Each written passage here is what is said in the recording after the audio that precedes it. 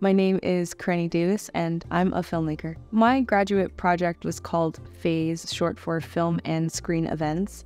And what we were tasked to do was split up in groups and come up with several different ideas for one-day only screen events.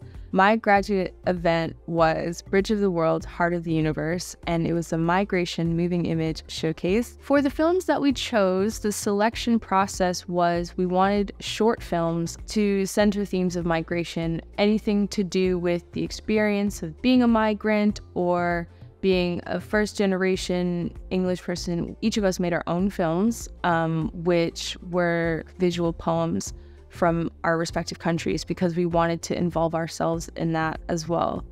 I'm a first-generation American from my mom's side, who is from Panama.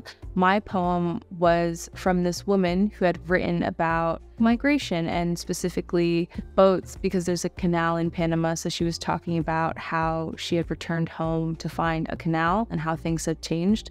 So I just took an excerpt from that poem and it really spoke to me. It was a combination of archival footage from a documentary that I had just found on YouTube and home videos that I made when I went back to Panama.